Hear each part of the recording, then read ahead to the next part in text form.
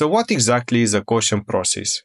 Well, it's basically a way to define a probability distribution, not over individual points, but over entire functions. Now, let's visualize what this means. Imagine we have just these 5 points along our x-axis. In a Gaussian process, we are essentially saying that the function values of these points follow a multivariate Gaussian distribution. We can write this as a vector of f of x1 through f of x5 is distributed according to a multivariate normal distribution, with a mean vector and a covariance matrix. This covariance matrix is constructed by evaluating our kernel function between every pair of points. Here's what such a matrix might look like.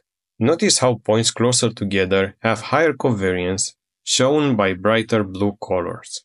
When we sample from this multivariate Gaussian distribution, we get a set of function values at our chosen points, and we can connect these points to get a function. And when we use more points and interpolate smoothly, we get a continuous function like this. Every time we sample, we get a different function, but all from the same distribution.